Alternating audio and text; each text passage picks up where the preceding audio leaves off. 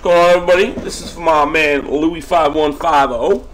He just picked up 2 mini mystery boxes. We just want to thank him for that. Mikey, we just want to thank you for that. Mike L as well. Okay, we'll open up in number order if that's cool. We'll do 6 first, and then we'll do 35. Here we go. Good luck. Hopefully you hit big, my man.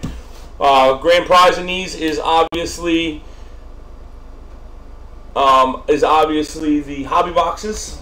We have all sorts of different hobby boxes in there. You can go check out past videos for that. These things were loaded, man. A lot of stuff in them. Here we go. Okay. Box number 6 contains, oh, that's pretty hot. Wow. LeSean McCoy. Autographed dual relic. Freshman fabric rookie card. Wow, that's sick. It's a nice card. That's a nice card. Number 24 of 249. That's a really nice card in there, man. Very hot. That was in box 6. Very, very nice. That was cool, man.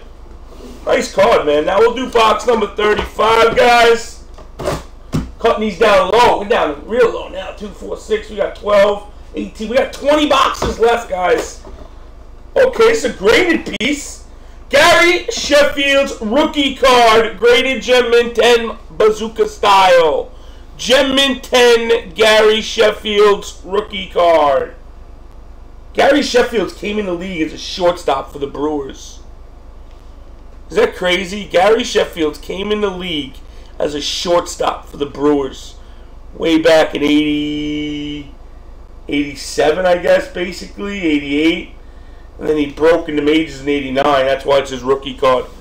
So, again, Mikey L, you got the rookie LeSean McCoy rookie double patch card. It's called Freshman Fabrics Autoed Numbered Rookie Card, and a Gary Sheffield's Gem Mint 10.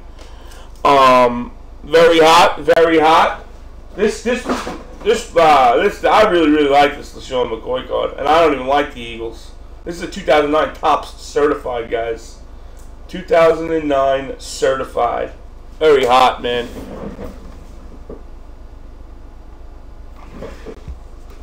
Yeah, half case is not a lot. We got like 12 left or whatever, or 11 or something. Yeah, you know what, Almighty Ben, I'm sorry. I've been going, last few days, I've been going through a lot of, and again, it's all personal issues, but, you know, my